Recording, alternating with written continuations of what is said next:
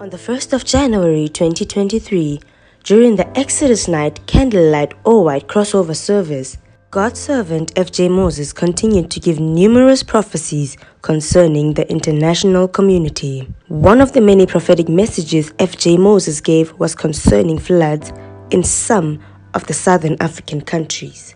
Let us listen to what God's servant F.J. Moses said in his exact words.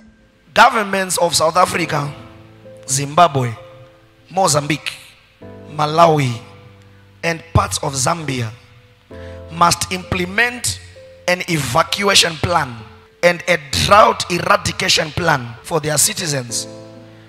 Because in a vision, I saw buildings, cars, crops, and people being washed away by water. In a vision, I saw little land and more water. People were on trees again.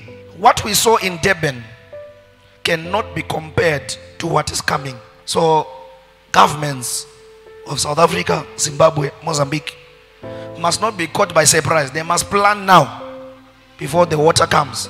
But you shall be protected in the name of Jesus. Let us indeed watch and pray in Jesus Christ's name.